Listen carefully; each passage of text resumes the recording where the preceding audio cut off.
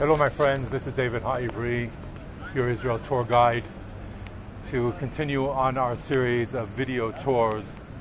Currently in Jerusalem, I will do this short video in the center of Jerusalem. I'm on King George Street and Ben Yehuda. You see the blue entrance here with the name Ben Yehuda, and the drawing on the side, the drawing of the portrait of Eleazar Ben-Yehuda, who is considered to be the father of modern spoken Hebrew. He lived here in Jerusalem. He wrote dictionaries and helped develop new modern words for modern items, taking the biblical and scholarly Hebrew that had been preserved throughout the ages and turning that into a modern spoken language. So this is the Ben Yehuda pedestrian walk. At one time, historically, it was a street, but back in probably in the 1970s, or maybe more, it was closed off to traffic and turned into a pedestrian mall. It's very well known in Israel. It's part of the Jerusalem Triangle. The center of Jerusalem Triangle is considered to be this street, Ben Yehuda.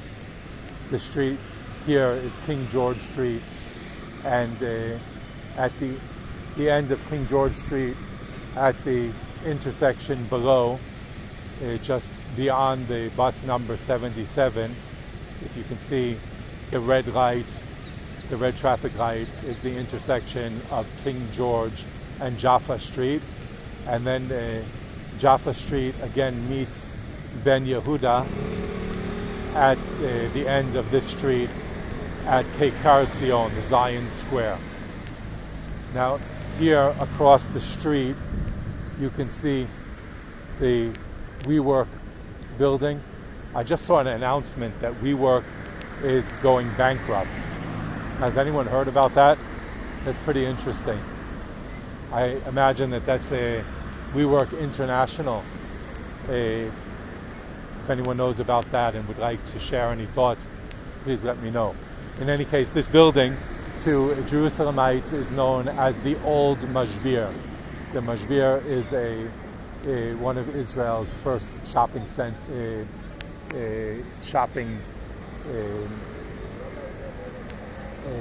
I'm trying to think of the word in English, of a store that has all of the different products, cosmetics and clothing and shoes. And in any case, this building for many, many years served as the building of the Mashbir in Jerusalem.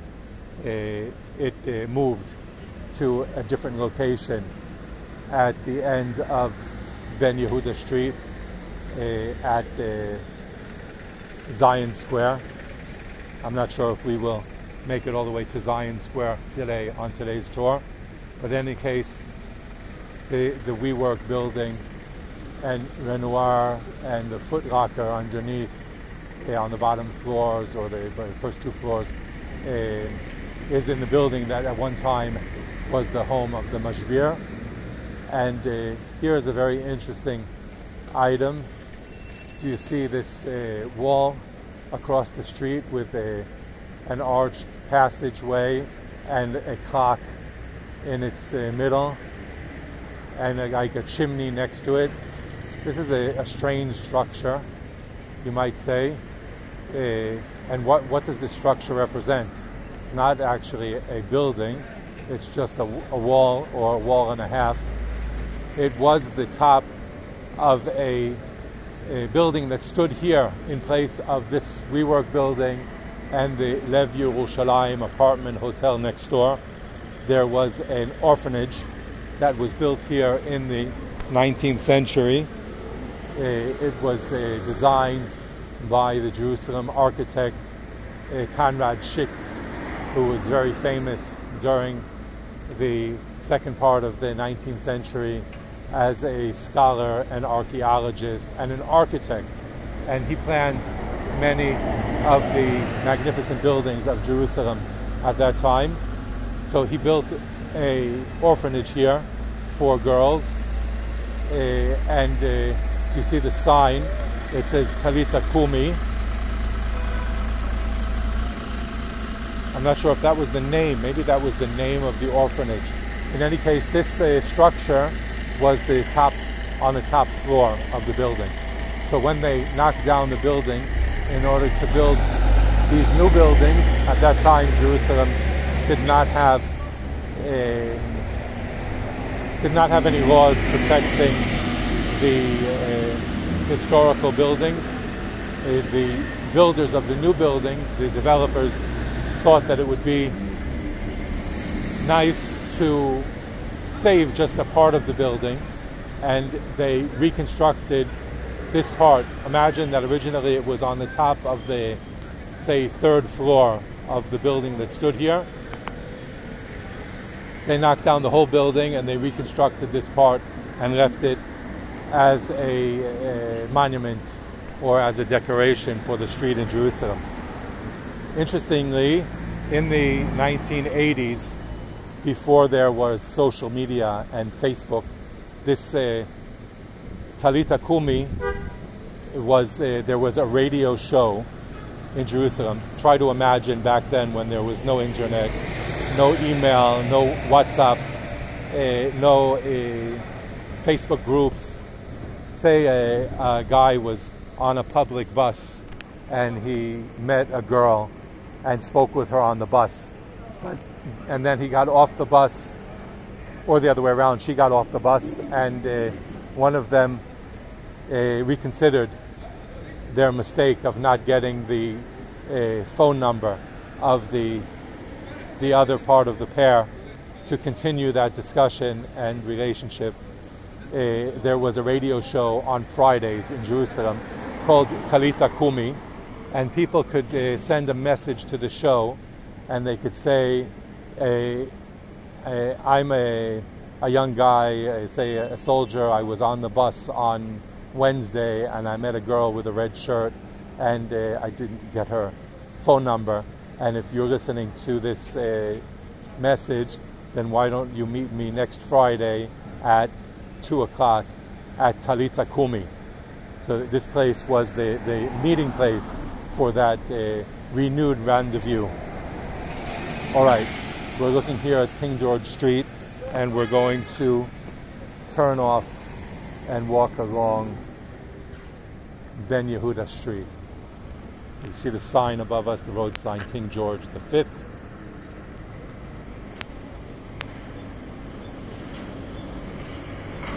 By the way, my friends, as I mentioned, my name is David Haivri. I am your Israel tour guide. Feel free to message me if you need any advice regarding the plan for your tour to Israel. Hopefully soon we will have better times and you will be able to resume your plans for touring Israel. I look forward to that. If you need a tour guide for your visit, I would love to work with you. You can message me about that too, and we can discuss ideas for your tour to Israel. We're walking along Ben Yehuda Street. Today is Wednesday, the 1st of November. I will be uploading this tour onto YouTube and my social media channels.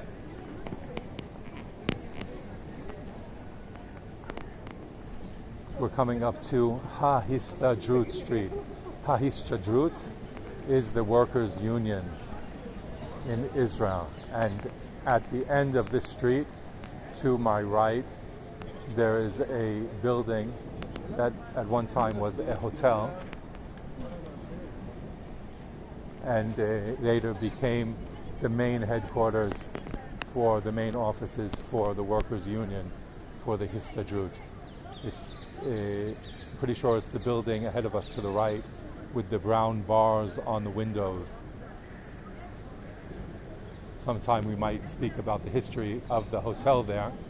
There's a very interesting story that has to do with Israel's first general, David Marcus, Mickey Stone, who was an American Jewish officer in the American Army, and he came to Israel in 1948 to offer his support to the establishment of the IDF, of Israel's army. And there is a story that connects to the hotel. I think it was the Eden Hotel that stood there. That was in the same building that is now the Histadrut offices. There are a lot of souvenir gift shops, kippot stores, Guns N' Moses, Hard Rock, Cafe, Jerusalem. Here's a type of water fountain that was donated by France to the people of Israel. There is an identical water fountain in Haifa at Paris Square.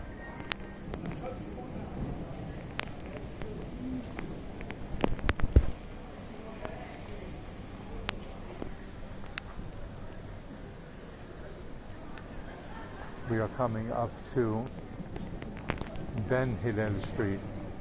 I know it's pretty confusing in Israel in general and in Jerusalem in particular. There are many streets that have similar names. David is a very popular name, so there could be different streets. We have the King David Street.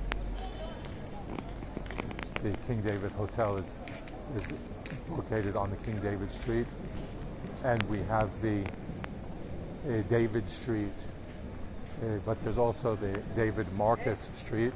I just spoke about David Marcus. He was the first general in the Israeli army. We're now on Ben Yehuda Street, which crosses over, Ben Yehuda crosses over Hillel. There you see the street sign in Hebrew ahead of us, Ben Hillel 12. Oh, so it's Ben Hillel crosses over Ben Yehuda. It becomes confusing because two streets over from Ben Yehuda is Hillel. Parallel to Ben Yehuda is the Hillel Street, and crossing over Ben Yehuda is the Ben Hillel Street. So that can be confusing.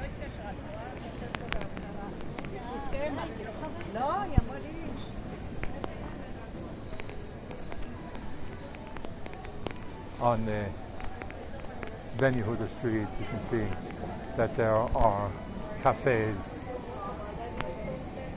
and gelato, coffee, and toys and gifts for kids, cosmetics. Pretty lively, fun area to walk around, to see people, feel some of the Jerusalem atmosphere.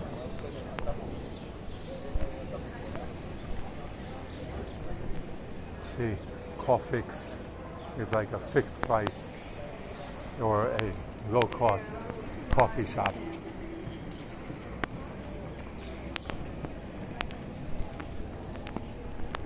You can see that some of the buildings along this road are in the process of expansion. In Israel today, there is a program called Tama 38, where older buildings in the urban areas are either taken down to make room for higher buildings. So here you see that these buildings from the 1950s or before, they have 4 stories, but now Jerusalem needs more space. So they're building on top of them buildings with 10 stories. The Tama 38 is either a program to build on top of old buildings to add more floors, or a pinui binui, a removal and building, where older buildings are taken down and new buildings are built in their place. And one of the major deciding factors is the historical relevance of the building.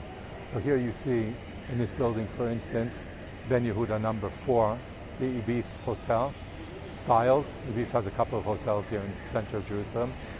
There are 3 floors that are part of the historical building. 1, 2, 3. You can see the special doorways and arches that date back to the 1920s and 30s. And then on top of the historical roof, you see the colored wall, and then above that another, which is another floor, and above that another 5 floors. So this building, on top of the 3 original floors, has got an upgrade of 6 more floors, and this was all expanded by the hotel.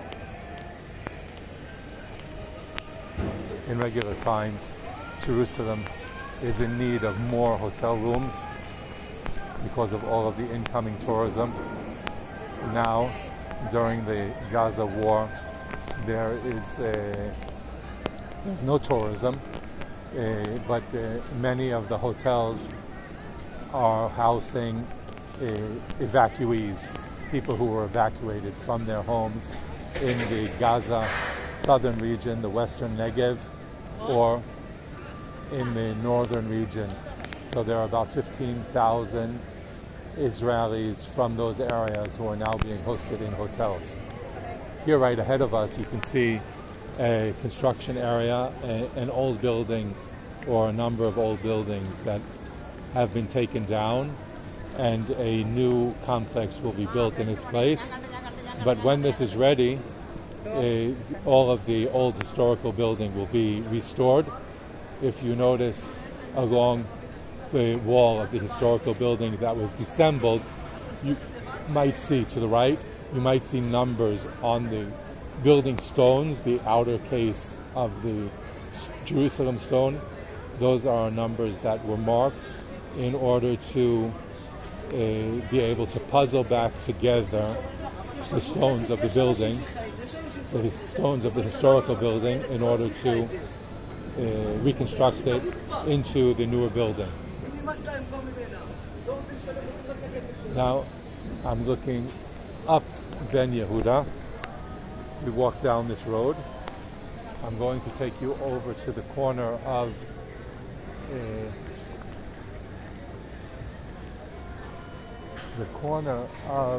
Ben Yehuda, and I'm not sure what the crossroad here is called, but notice the artwork on the shutter doors of this store. To the left, you can see the huge menorah, the 7-branch menorah, which is the menorah of the Beit HaMikdash, of the temple. It's not the Hanukkah menorah that has 9 branches. If we look closer into the gift shop, we can see many different artistic menorahs that have 9 branches. Those are the menorah that we light on the holiday of Hanukkah. And the 7-branch menorah that we see in this painting by Solomon Souza represents the menorah that stood in the Mikdash, in the temple in Jerusalem. And the painting to the right, with the blue figure and the red figure, I think represents the war, the battle between the good and bad. Solomon Souza, the Jerusalem street artist, has more of such artwork at the Machane Yehuda Shuk. Of course, he has many paintings in Machane Yehuda Shuk. Some of them also represent the battle between the dark and the light. All right, my friends, we're coming up to the Zion Square ahead of us. As I mentioned earlier, we're in the Jerusalem Triangle. We started off at the corner of Ben Yehuda and King George, and now we're at the end of Ben Yehuda, on the northern side of Ben Yehuda, where Ben Yehuda meets Jaffa Street at the Zion Square. The Zion Square is a great meeting place. You can see the municipality built this urban park with a nice amount of sitting area. These stages are actually large benches. People can sit around, and very often we'll find street musicians here playing music. What's that?